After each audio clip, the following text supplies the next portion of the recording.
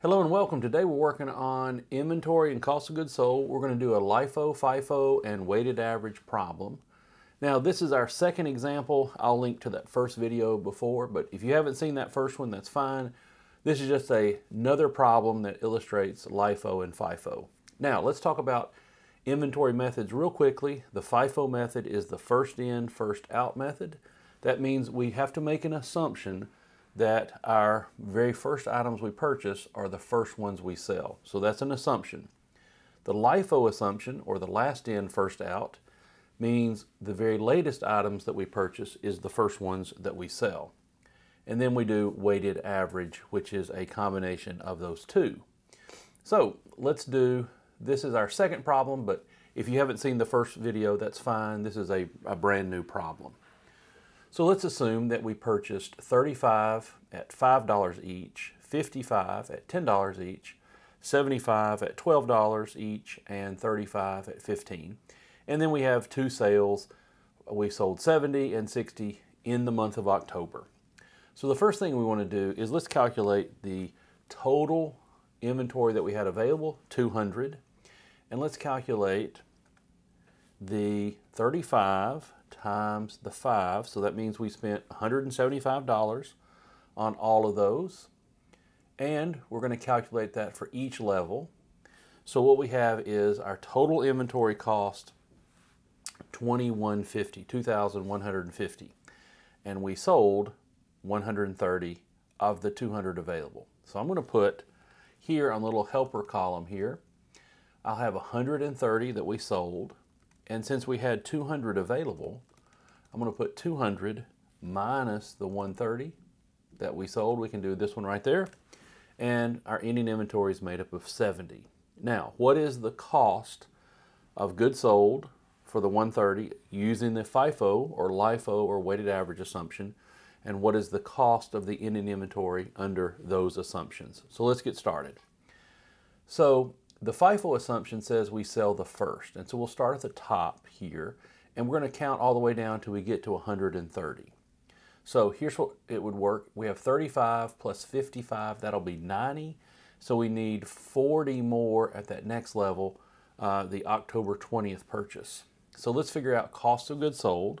Cost of goods sold would be all the 35 at that level, plus all the 55, and that's going to be 90 units, plus we need a total of 130, so we need 40 more times the $12. So we sold all the first level, all the second level, and part of the third level of purchases. So our cost of goods sold looks like it's $1,205, and our ending inventory then is going to be the $2,150 minus the $1,205, because those two numbers have to equal the goods available. Now, is there a way we can do that directly? Well, we know that if we sold 130, we had 70 we did not sell, so it's going to be 35 here and 35 there. So let's calculate it directly. We won't do this every time, but it's the 525 plus we had 35 units times the $12, and that would be 945. These two numbers right here, these two numbers must equal 2,150. Now, if we switch assumptions and we assume Lifo, we assume the last in is the first out. We start from the bottom. We sold the 35 plus 75. We count from the bottom up to 130. So let's see what we can do. We're going to do all the 35 plus all the 75. Now 35 plus 75 would be 110, and we need 20 more. So we're going to add 20 items that cost us $10 each.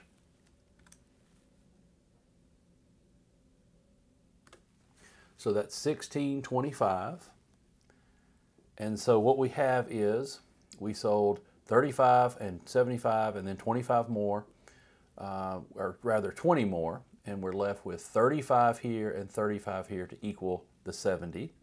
Now we can run the math, or we can say 2150 minus the 1625 is 525. Let's check our work.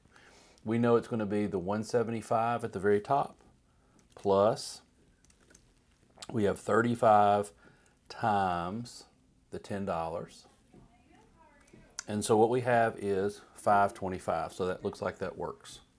Now for weighted average, what we're going to do is we're going to calculate the 2150 divided by the total cost divided by the units, which is 200. And we're going to get something like $10.75.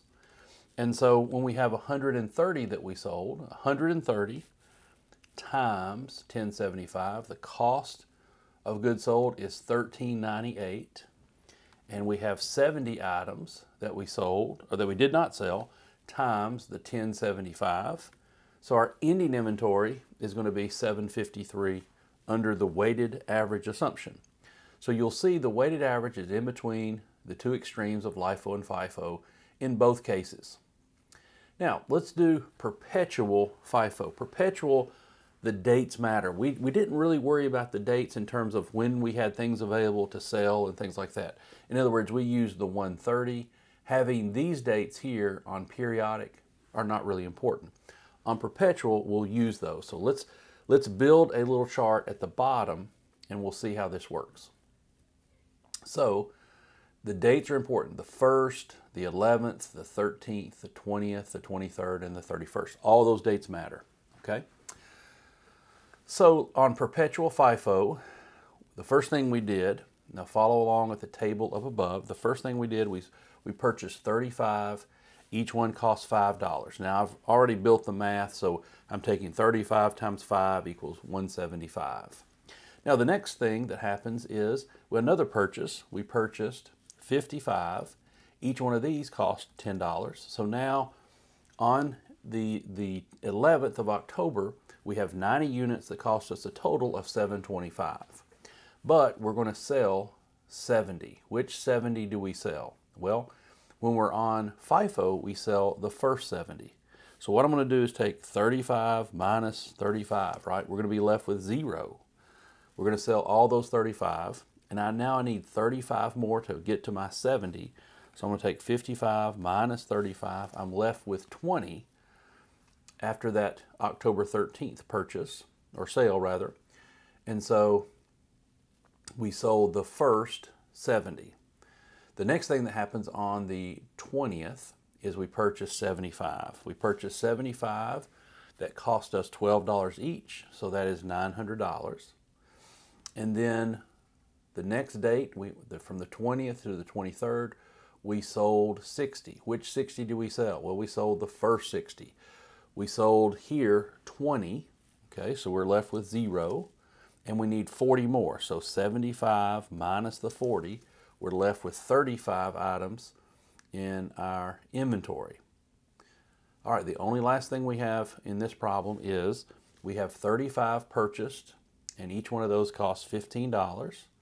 So our total ending inventory is $945. So I'm going to put $945 here as our ending inventory under perpetual Fifo. Now our cost of goods sold is going to be the 2150 minus the 945, and what we have is 945 is our ending inventory, and cost of goods sold is 1,205. Now one thing you need to pay attention to is this is the same for periodic Fifo and perpetual Fifo. So what happens on this Fifo, it's going to be the same whether it's periodic or perpetual. So you can always do the problem using periodic Fifo and you'll get the same answer for perpetual Fifo. Now that's not true for Lifo. Lifo is going to be a little different, so let's calculate that separately and we'll be finished with this example of this problem. All right, so the same kind of idea here. We're going to start with the dates. The first date is 35 that we spent $5 on. The very next date is the 11th, and we purchased 55 at $10 each. And then we had a sale. This sale on October 13th, we sold 70. Well, which 70 did we sell? We sold the last 70, okay? So we sold all of the 55, and we needed 70. So minus 55, we need 15 more. So now 30, let me do the math, 35 minus 15, we're left with 20. So after the first two purchases and the first sale, we're left with 20 items that are from the very first level of inventory. The next thing that happens is we have a October 20th purchase. We have 75 at $12 each. Then we have a sale of 60. Well, which 60 did we sell? We sold the last 60. So we go here, 75 minus 60, we're going to be left with 15. And then the very last thing that happens is October 31st, we have 35 at $15. And so we have 525 there for that level. So our ending inventory is 805. I'm going to point to that, 805. And therefore, we can figure out our cost of goods sold is $21.50 minus 805. Now, if you want some extra help, I've got the previous video. I'll link to it below. But this is how you solve periodic FIFO, LIFO, and weighted average, and perpetual FIFO and LIFO. Hey, thanks for watching, and we'll see you on the next video.